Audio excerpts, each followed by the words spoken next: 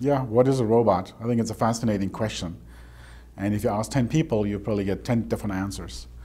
And I think it serves as a good tool to communicate about the work, even though what the actual definition is probably not that material. You know, if you Google robot definition, you'll find a huge range of definitions, all the way from some automated machine that can do a series of complicated actions automatically, which almost would include a cuckoo clock, all the way to the more sci-fi answer that you get from your 5-year-old, which is like something more anthropomorphic, something with legs and arms and a head, or something that looks like an animal. They can exhibit some behaviors and perhaps some intelligence akin to a biological system.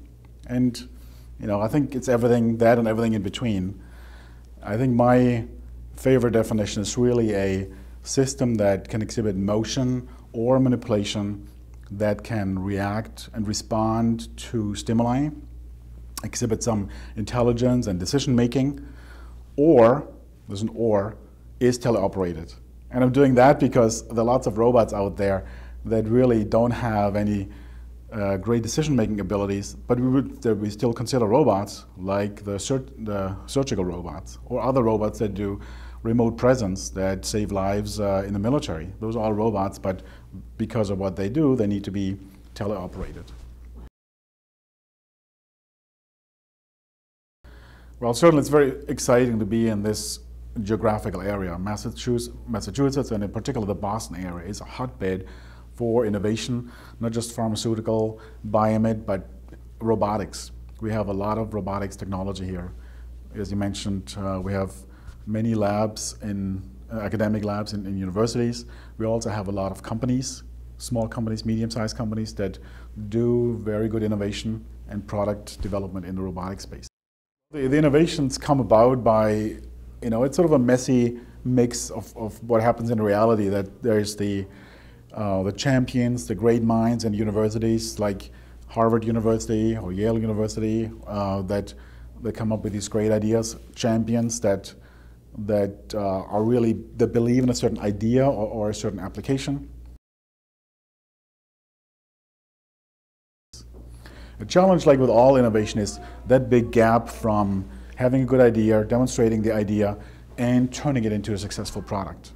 And we're getting better at that. At iRobot, for example, we have a lot of partnerships with universities. We go after research contracts together, find good matches between our skills and the academic partners, and then we execute them. And as these projects are successful, we can then turn them to products or components, licensed components. So there are many models for harvesting the goodness of that partnership. These days, it's primarily the government that sponsors and initiates research in certain areas. It's the academic institutions that come up with great ideas, most in the basic research area, but also increasingly in the applied side. And then it's a partnership, this triangle with the industry, like iRobot, that brings it all together and partners with academia, funded by government, to develop and test and prototype these ideas and demonstrate, yeah, we got something here, this is worthy of pursuit for a product. There's a huge set of biological motivators and inspiration areas that feed and help robotics.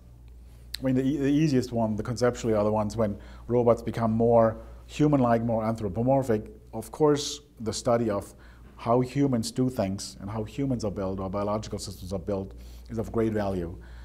In my past work, we have often worked with biologists to feed the development of technology, and that has always been extremely fruitful. Because we really have to solve the same kind of problems.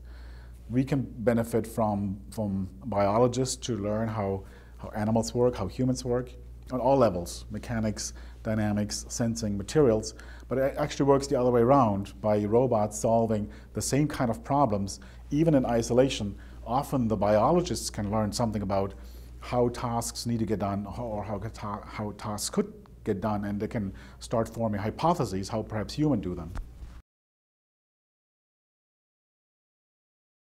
Well, being in a company and being quite a pragmatic person, I feel like the biggest challenge is really taking ideas and turning them into something of value in a product. It's challenging and great fun to develop ideas and to do lab prototypes, but the difficulty then is how to turn those into products that somebody at Costco, like when they go buy a Roomba, they take out again their hard-earned money and buy that thing, and it delivers the combination of value, reliability, ease of use, and utility at a great cost. And we're getting better at that, but I think this is part of the reason why robotics has had this up and down over the last 20 years. It's just a hard problem, and full robots, autonomous systems are just complex devices, and finding that sweet spot, like iRobot was lucky enough to find with a Roomba, is challenging. But we're getting better at it, in part fueled by Moore's law. We're getting better and better computing devices from mobile computing. We make progress in perception, in part fueled by biological inspiration. And sensors and actuators become cheaper. So things get better. So there's just really light at the end of the tunnel.